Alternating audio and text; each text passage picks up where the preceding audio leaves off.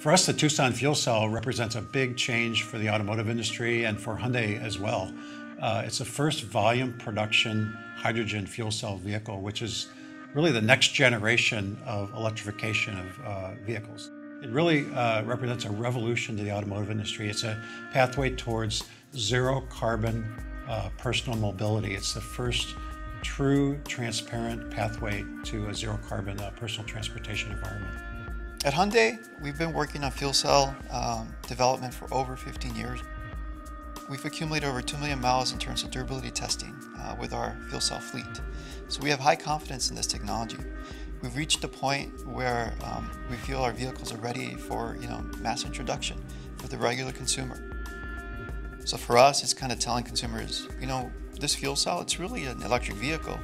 The main difference, of course, is that we're not just storing electricity with batteries on the car. We're actually generating our own electricity using hydrogen fuel.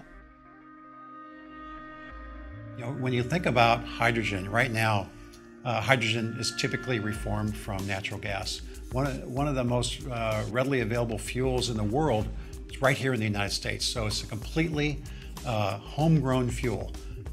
And so regardless of what source the hydrogen is produced from, each one promises a reduction in greenhouse gases from what we see now with conventional gasoline products. Our engineers specifically chose a utility vehicle for this to make sure that the image in the marketplace would be that hydrogen is not limited to small passenger vehicles, but instead can be on large vehicles as well. So unlike pure battery electric vehicles, the powertrain is completely scalable to any vehicle class. It's not limited to just small vehicle classes. We actually have to select the consumers who are eligible to lease this vehicle. And the reason for that is we want to make sure that where they live and their daily driving routine is compatible with this refueling infrastructure. So right now in Southern California, we have 6 hydrogen stations. In the coming years, towards the end of this year, we expect to have up to 13 stations. By end of next year, that number can be as high as 20 stations. And by 2016, we can see upwards of 48, 49 stations in California. And for that reason, we're going to be selling this car only in Southern California initially. Then we'll be expanding to Northern California and other areas as the fueling stations are built out. We offer a 3-year lease for this car that includes the fuel, so there's no question about what it'll cost to own and operate this vehicle for the life of the lease.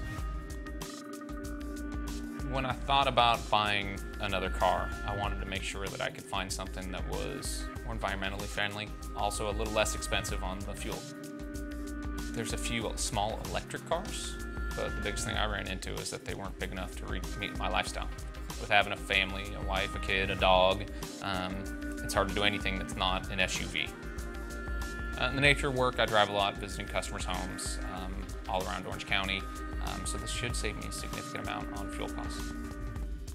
So we do love the environment, and I think buying a car like this is a good step in the right direction to make sure we save our environment for our children. So we're very excited about this very symbolic first delivery, but we're even more excited about the deliveries that are going to happen right after that and continuing throughout this year and next.